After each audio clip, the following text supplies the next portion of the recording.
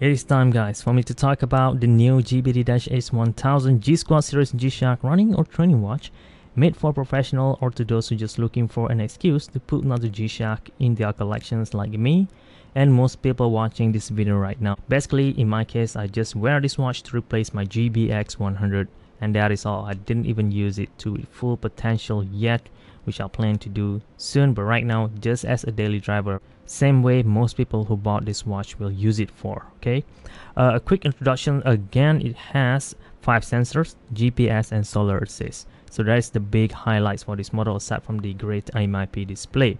Starting with the first sensor called the pedometer or step tracking sensor. Here it is in my case, my step tracking progress for the past week. I've been wearing this for over a week really. The unboxing video I made was filmed on 4th of July. Today is already like 21st of July, so almost 2 weeks time. Great.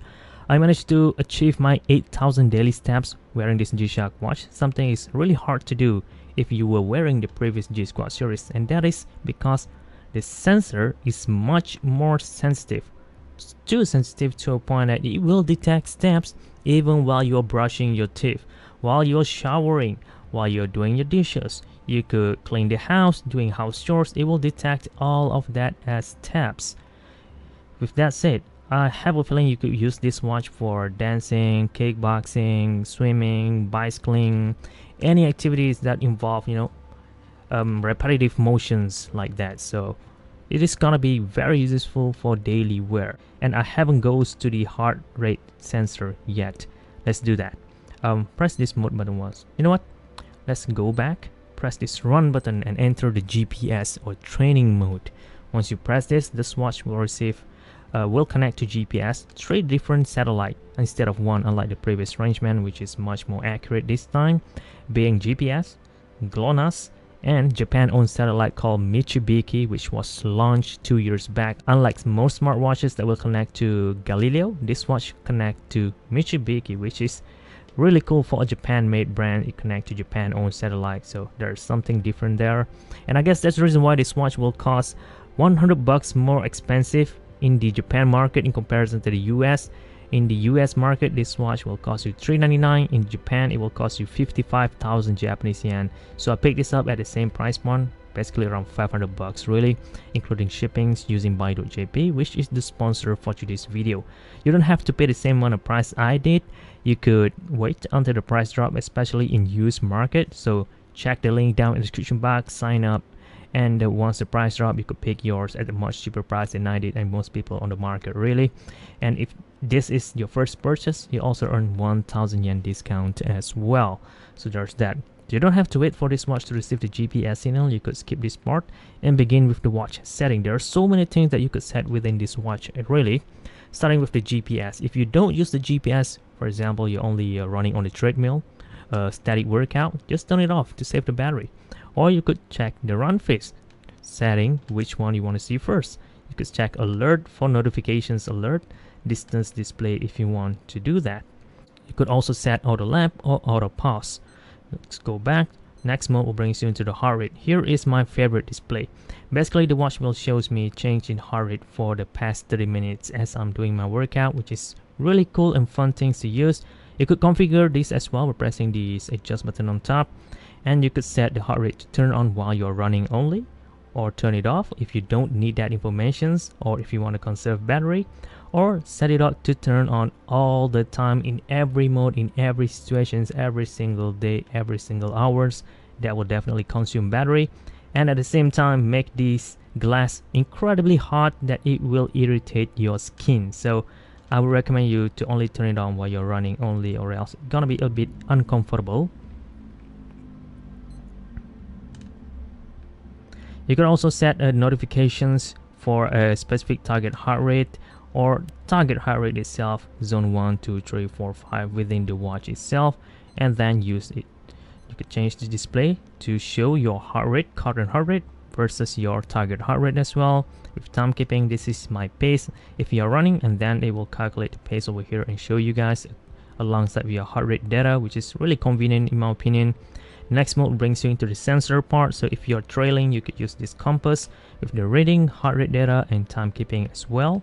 You could change this display to altimeter, change in elevation, heart rate data, and timekeeping as well. The same goes with the barometer part. You could check the temperature, change in atmospheric pressure for weather predictions, your heart rate and timekeeping, all in the same display, which is so cool in my opinion. Next mode is elevation navigation. So this is something that you could use only if you pair this watch to your phone, because you're gonna need to set up a specific point, plotting a route for your activities, and then it will tell you the elevations and for that specific routes, how far are you from that specific point, and that is in my opinion really useful as well. And that is all that you could do in the running or training mode. All you need is press start if you want to start with your routine, your activity, your running, your tracking, whatsoever. Stop. Oh, this is lap, sorry. Press stop and it will ask you to continue, save, or delete. In my case, let's just delete this over here.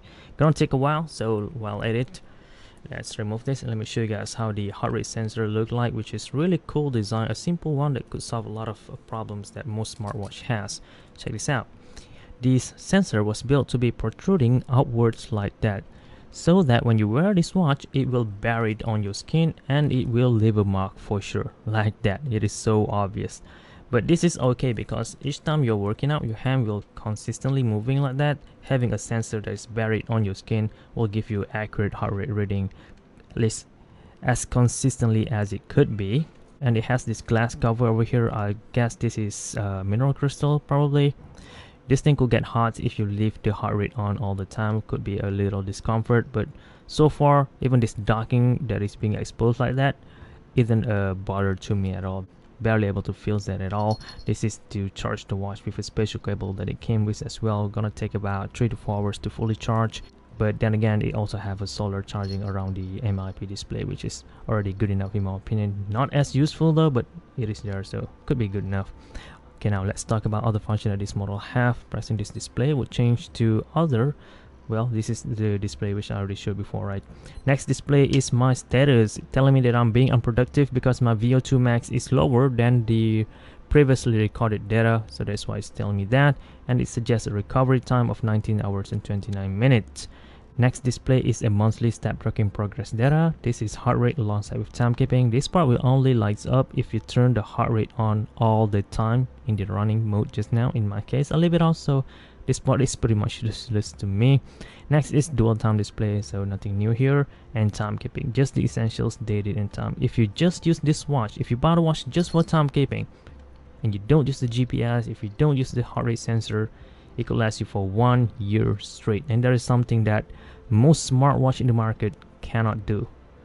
That's what I think.